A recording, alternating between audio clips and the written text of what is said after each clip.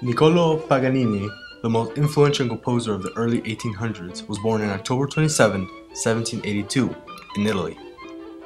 Paganini began playing violin at the age of 7, but had surpassed most of his instructors. Thus, he began a brutal course of self-study. In 1828, Paganini toured Europe and Scotland for 6.5 straight years, thus making him a wealthy man. Caprice number 24 is the final piece of his 24 caprices. It is Paganini's most famous piece and is often considered one of the most difficult pieces to play. Here is Jascha Heifetz playing Caprice number 24.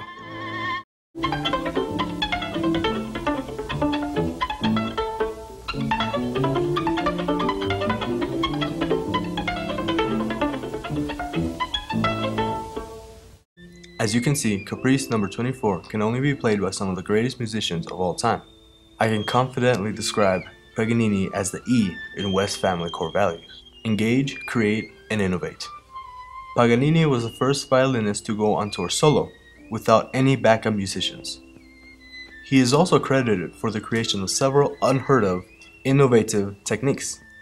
1. Ricochet bowing, bouncing the bow on the string. 2. Pizzicato, plucking the string instead of bowing, done with both left and right hands. 3. Playing an entire composition in G string. Some of these playing techniques were controversial at the time, but Paganini did not pay attention to the critics. Here's a picture of the sheet music for Caprice numero 24.